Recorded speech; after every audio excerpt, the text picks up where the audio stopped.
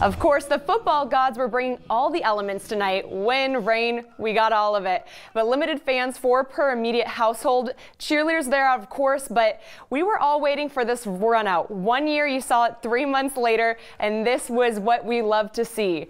And we said a little bit different, but this is the different guy here. A new guy slinging the ball for the Rams. Frontier transfer Travis Pluggy, plugging right into the offense, drops one to Lauren Johnson. 29 years for the first score of the game.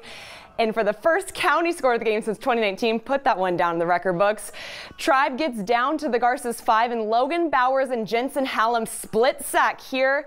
It's going to be a turnover on downs a few plays later, and Garces makes quick use of that. Jalen Smith, we saw a lot of highlights from him in the past season. We're seeing it from him here, bouncing off the Tribe defense, staying alive. He's going to make his way all the way down into the red zone. But now we're going to give it to Ian Jernigan. The 1-yard run for the touchdown. Garces is up 14-0. Heading into the second quarter, though, Bernie Sanders sighting here. The Rams fans also excited, but how about this connection? Pluggy to Ridgeview transfer, Cal Poly commit Zion Hall hauls it in, 13 yards, 21-0. And just 8 seconds later, goal is saying this way, guys. Jelani Smith says, okay, picks the Tribe quarterback, Jorge Gonzalez, eyes on the prize, and he gets in for the score, pick 6. And of course, brotherly love there. Jalen Smith holding up his brother. It's 27-0. And we know in football, the motto is play till the whistle blows, and we're going to see why here. So we see a pitch here from Pluggy. It's going to be fumbled, and you watch the ball bounce around.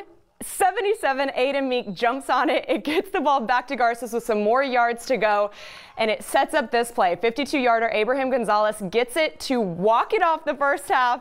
School record field goal there. The Rams and the Tribe agree to a running clock in the second half. Rams run away with this. 43-6 the final. Near perfect first half and a dominant win. May have been the best way to kick off a season with this long of time off. Very emotional, you know, just lining up for that national anthem and the prayer, just knowing that these kids that have worked so hard get the opportunity to show off how they've grown and how hard they've worked.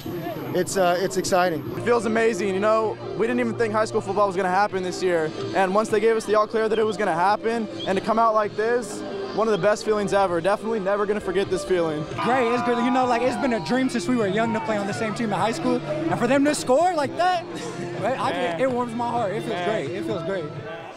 Smith brothers there. We love to see it. Congrats to the Garces Rams.